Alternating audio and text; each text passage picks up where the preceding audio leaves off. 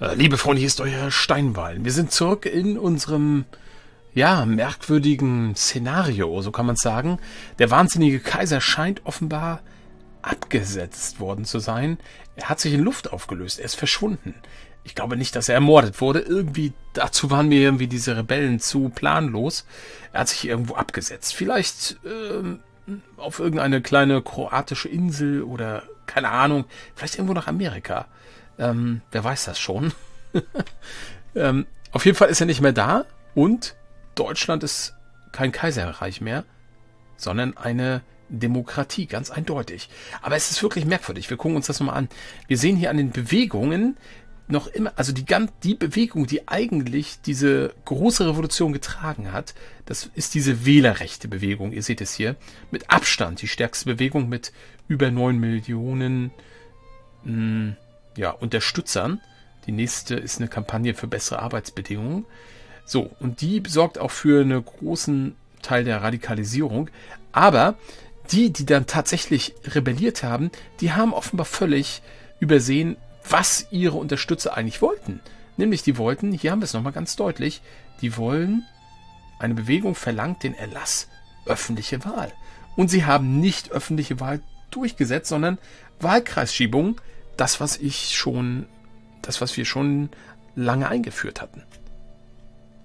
Also insofern ist die Interpretation, die ich beim letzten Mal geliefert habe, gar nicht vielleicht so weit hergeholt, auch wenn es den Kaiser jetzt erwischt hat. Aber diese Situation hat sich nicht verändert. Nun gut, wie gehen wir damit um? Ich würde mal sagen, eigentlich habe ich ja gesagt, wir machen Schluss nach diese große Herausforderung der Vereinigten Staaten. Aber ich denke, ich bin jetzt einfach nochmal neugierig, wer jetzt bei den Wahlen gewinnt, weil jetzt sind wir eine wirkliche Demokratie. Jetzt kann man da auch nicht mehr nichts mehr verändern und eingreifen. Und ich denke, entsprechend dieses Wahlergebnisses werden wir noch ein paar Entscheidungen treffen, würde ich sagen, entsprechend der Regierungspartei, die sich dann bildet. Und solange gibt es hier, glaube ich, so eine bisschen unklare Verfassungssituation. Wir haben eine Regierungspartei, nach wie vor eine konservative Partei. Und ich denke, die hängen so ein bisschen dem Kaiser nach und werden erstmal jetzt keine großen anderen Dinge unternehmen wollen. Im Gegenteil, ich glaube, sie hoffen, dass der Kaiser irgendwann wieder auftaucht und die Zügel in die Hand nimmt. So, jetzt ist die Frage, wie reagieren wir dann jetzt auf solche Debatten?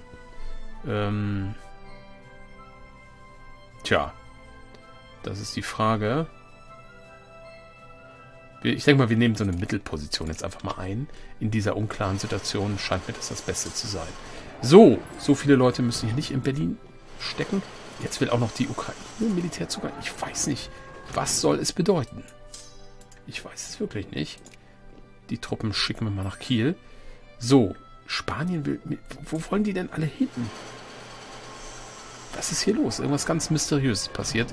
Oh, wartet mal, wir haben hier die 6. Armee. Die müssen wir einfach nochmal direkt halbieren. Ich denke, wir bringen auch unsere Soldaten noch nicht nach Hause, aber wir werden schon mal die Transportschiffe wieder zurückschicken. Das, glaube ich, können wir schon mal mit gutem Gewissen machen. Solange noch kein Frieden mit Amerika herrscht, und der herrscht erst, das sollte klar sein, bis entweder jetzt es eine neue Regierungspartei gibt oder bis sie aus dem Großmachtbereich rausgekommen sind.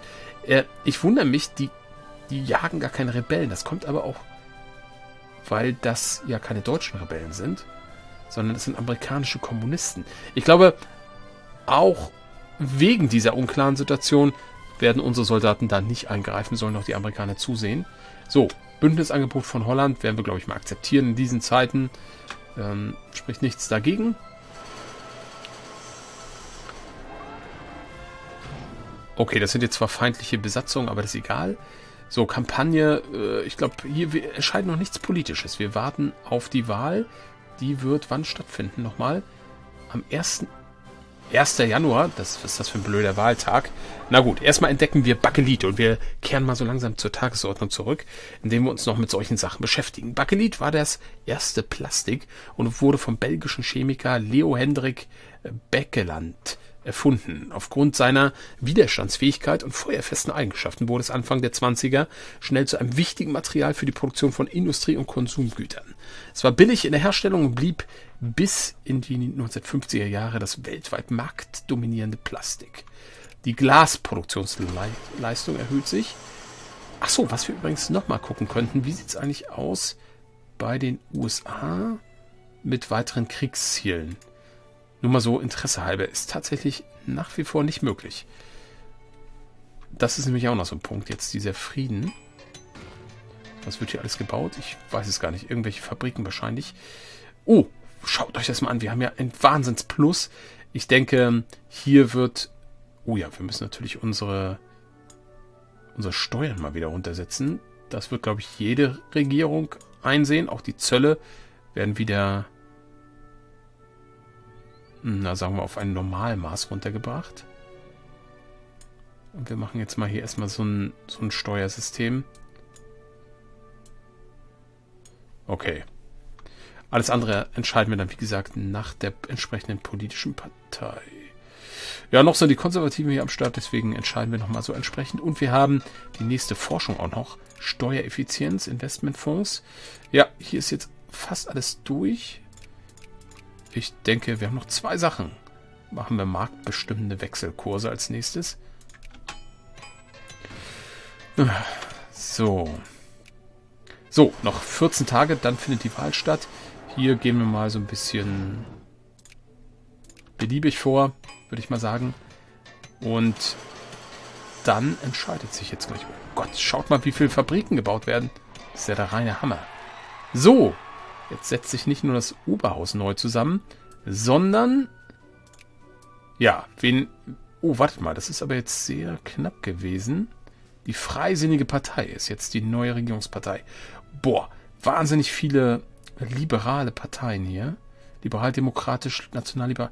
Alle bei über 21%. Also am Ende jetzt, nach dieser Geschichte, jetzt ein deutlicher Wahlsieg der Liberalen, muss man einfach mal so sagen. Heftig. Und damit ist klar, also Freihandel, das ist jetzt sozusagen die Politik, die dieses neue Deutschland betreiben wird.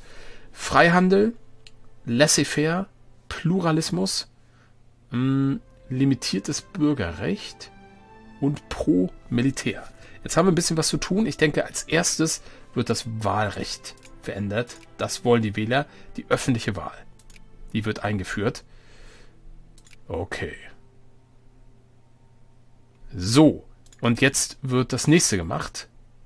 Wir werden das Frauenwahlrecht einführen. Ja, es ist soweit, Leute. Es ist soweit. Okay, die Idee des Frauenwahlrechts fasste im Verlauf des 19. Jahrhunderts in der westlichen Gesellschaft immer mehr Fuß. Zuerst von frühen liberalen Philosophen wie Englands Mary Wollstonecraft oder John Stuart Mill unterstützt, entwickelte sich die Idee und Ideologie des Frauenwahlrechts im weiteren Verlauf des Jahrhunderts allmählich zu einer eigenen kohärenten Ideologie, dem Feminismus. Die Erfahrungen des Ersten Weltkriegs, als Frauen in Fabriken und anderen Berufen die Rollen der Männer einnahmen, werden oft als Wendepunkt für das Recht der Frauen auf Arbeit, Wahlrecht, Gleichberechtigung und andere gesellschaftliche Aspekte bezeichnet. So, der Moment ist tatsächlich gekommen. Wer hätte das gedacht? Wer hätte das gedacht? So, und können wir noch was machen? Ja, wir könnten hier noch Sozialreform machen, aber ich denke, das ist nicht im Sinne einer liberalen Partei, die laissez-faire bevorzugt. Wir sollten vielleicht jetzt nochmal, Freihandel heißt keine Zölle. Ja, wir sollten das Budget nochmal anpassen. Oh, die Minuszölle wollen wir auch nicht haben. Aber ich denke 0%, das entspricht dem Freihandel. Und wir haben nach wie vor recht hohe Steuern. Wir lassen mal ein bisschen laufen. 9.000, ich denke, ein möglichst schlanker Staat ist ganz im Sinne der Liberalen. Und ich glaube, die wären auch für so eine Art Flat Tax, wo alle das Gleiche zahlen.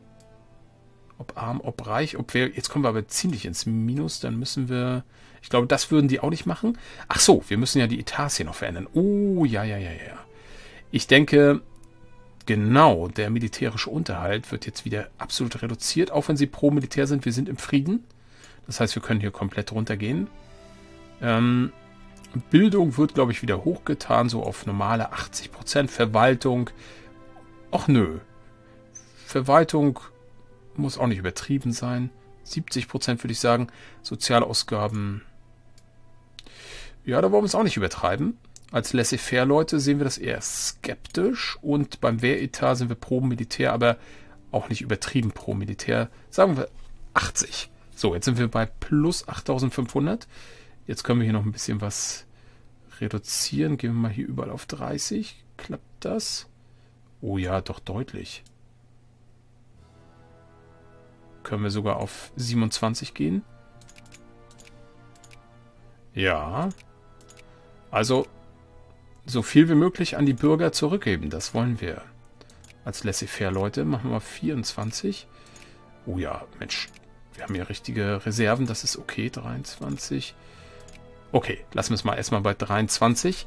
So, und jetzt heißt es natürlich Frieden schließen, würde ich mal sagen. Weil die Zeit ist gekommen. Es gibt keinen wahnsinnigen Kaiser, es gibt keine hoffnungsvollen Konservativen mehr. Also der Moment ist gekommen, jetzt werden die Amerikaner erniedrigt. Aber mal gucken, ob wir es trotzdem erleben, dass sie aus den Großmächten rausfliegen. Noch sind sie ja. Nee, obwohl, hier stehen sie auf Platz, 16. Aber sie zählen noch als Großmacht. Okay, erst einmal die Erniedrigung. So, das ist vollzogen. Gucken wir uns das nochmal kurz an. Ja, jetzt haben sie auch noch mächtig Prestigepunkte verloren. 502. So, und wir müssen jetzt aber irgendwie... unsere Transportflotte ist schon da. Die Truppen nach Hause holen. Wobei, ich glaube... ich schicke sie mal... wir können sie noch nicht mal in die Häfen schicken. Das ist eher eine kleine Fummelei. Die mache ich, glaube ich, mal separat. Damit müssen wir uns jetzt nicht beschäftigen. Ist auch nicht so entscheidend, ob die da jetzt rumstehen oder nicht.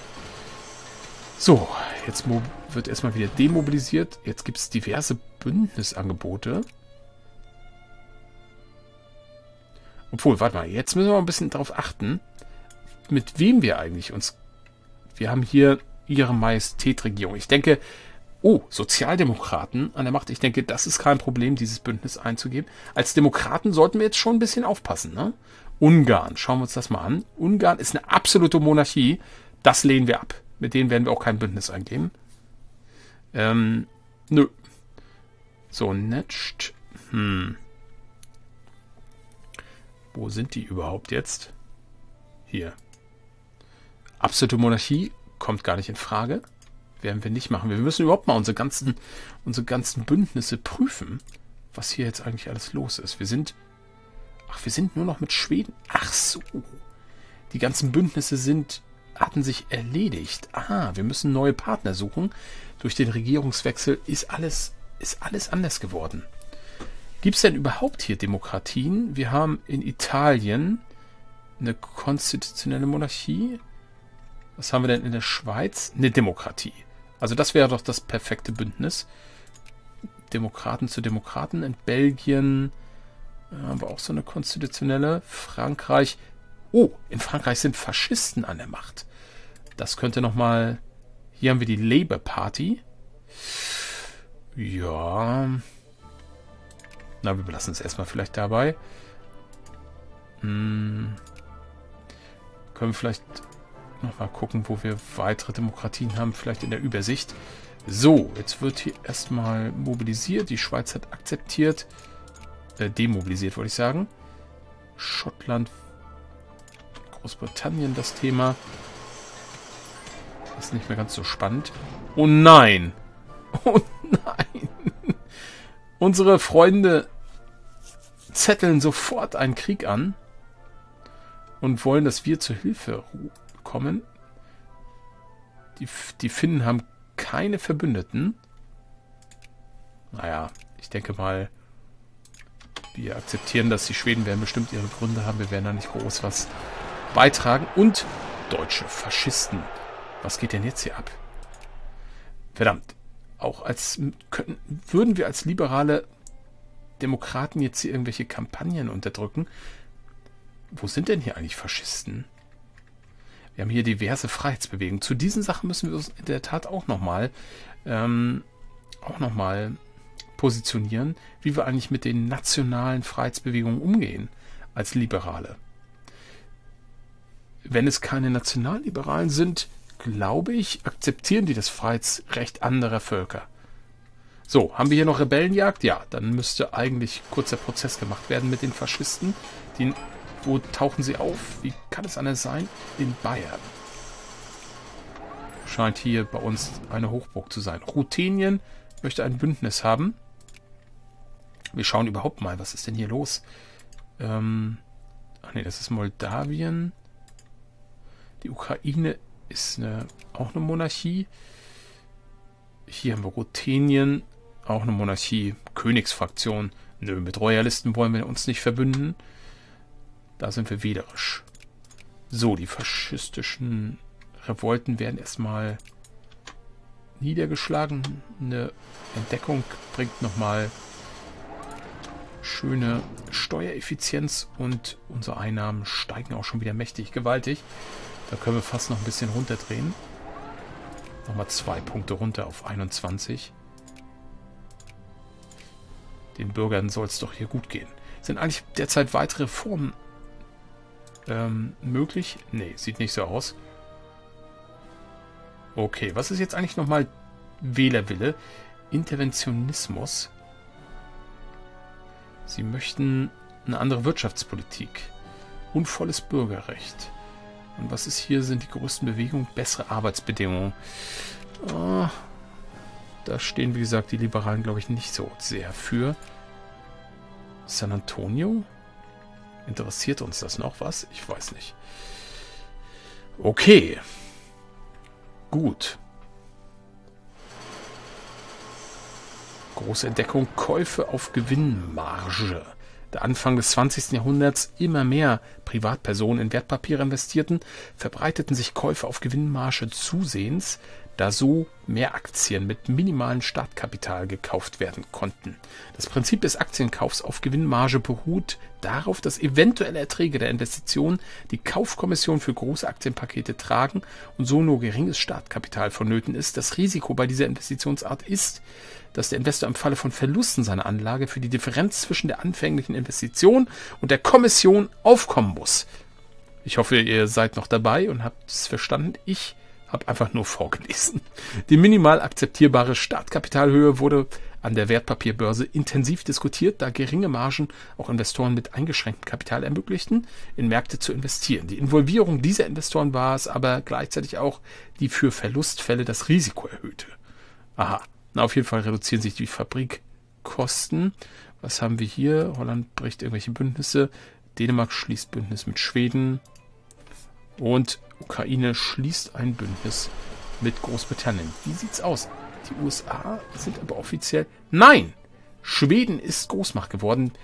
Tatsächlich, das Ziel ist am Ende dann doch noch erreicht worden. Persien. Nee, das sind doch auch keine Demokraten, ne? Nein, eine absolute Monarchie. Natürlich, der Schah regiert dort. Da machen wir nicht mit. Was kommt jetzt? Slowenien. Wie sieht's bei denen aus? Auch, die Königsfraktion, die kann uns mal. Wollen wir nicht.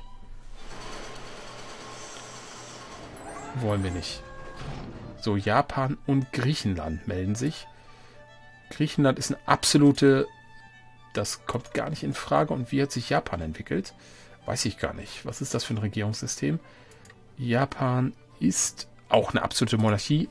Mit denen wollen wir nichts zu tun haben. Auf keinen Fall.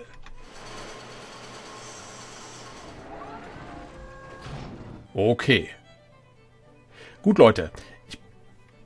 Ich bin mir jetzt noch gar nicht mehr so sicher. Können wir das jetzt mal hier... Wir müssen das, glaube ich, auch gar nicht beachten. Ich denke, es gibt noch ein paar Sachen, die wir durchsetzen wollen. Als Liberale, so lange werden wir auch noch weiterspielen. Wir sind jetzt nun schon ziemlich nah am Ende. Da ist es doch recht verlockend, noch die 36 voll zu machen. Mal gucken, wie sich das entwickelt. Warum wird uns eigentlich hier immer noch angezeigt, wenn hier irgendwo was passiert? Wir haben ja gar keine Besitzung mehr. Bisschen merkwürdig ist das noch. Okay, also ich werde mal in der Abwesenheit das hier so sortieren, dass wir einen Großteil unserer Soldaten dann auch noch nach Hause holen können. Und dann denke ich, Ja, werden wir noch ein bisschen weitermachen. Und noch ein paar Reformen, politische Reformen. Die würde ich eigentlich jetzt komplett noch durchsetzen, wenn das möglich ist. Gibt im Moment bloß kein Reformbegehren. Und bezüglich der Minderheiten und der Nationalitäten hier, da glaube ich, würden sich die Freisinnigen auch noch mal ein paar Gedanken machen. Ja. Gut. Okay, also wir sehen uns tatsächlich nochmal wieder. Noch ist es nicht zu Ende. Also bis zum nächsten Mal. Macht's gut. Euer Steinwall.